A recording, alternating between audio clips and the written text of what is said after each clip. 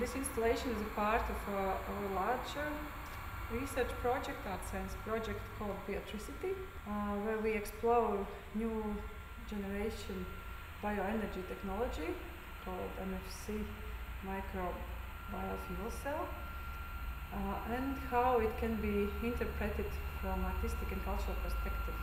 About a year we are collaborating with Latvian young scientists from Institute of Biology, and they introduced us with this technology.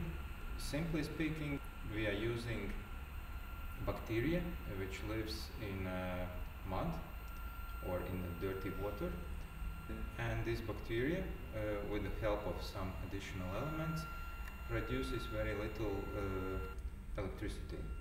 From there we came to idea to make an installation with these bacteria cells and use this very small power, in this case for the controlling sound.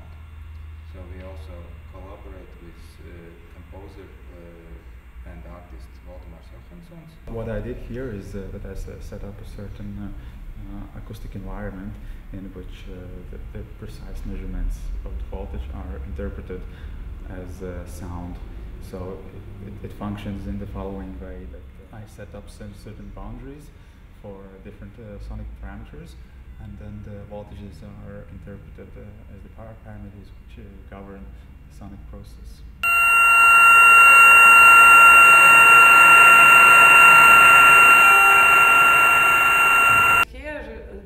The electricity, which is very important today for everybody, and also especially for media artists, because we are using computers and we are using electricity. Here electricity is generated by living organisms, by microorganisms, and this is something which is very different, and also because it is now connected with the sound, and also we have streams from pond. There are 5 more elements set up in outdoor conditions. So basically what we are now exploring here, the main idea is to find the intersection between biological networks and electronic networks.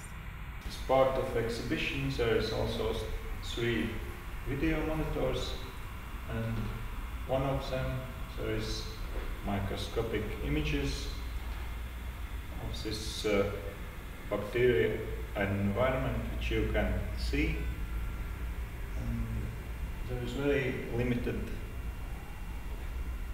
insight in this invisible world. So you can see here this surfaces of electrodes, what is inside of these batteries, and also this stainless steel CU, which also functions as electrode conductor.